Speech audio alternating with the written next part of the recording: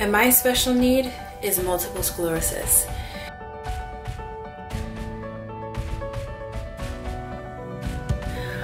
It's called a silent sickness because it's not something that is always easily seen.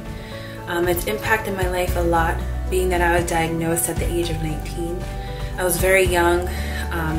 It made me feel like I didn't have anything to live for. I didn't have a purpose, and so many things went through my mind, wondering how I was going to be able to battle this sickness at such a young age.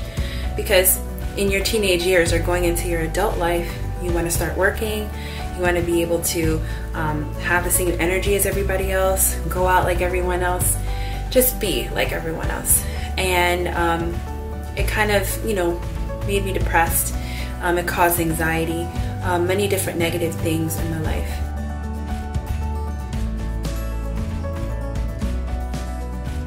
But despite those negative situations, I was still able to look at it with a positive outlook. The ways that I'm able to continue to push forward despite those challenges is keeping my spirituality the first thing in my life. That keeps my mind sane and helps me to be able to keep pushing forward and rely on a source that is powerful to push me through.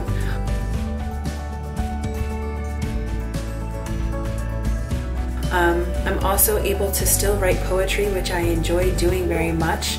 I've also published my first collection of poetry last year.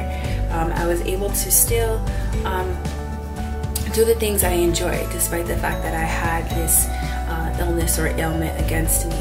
And even if you have a sickness or you have a special needs or a disability, it doesn't make you, you are different, but it doesn't stop you from doing the things that you enjoy.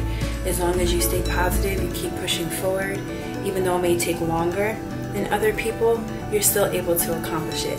And I have so many things that, goals that I have set for myself to be able to accomplish, and not to allow it to, my sickness or my ailment, to make me feel like I can't do the things that I enjoy.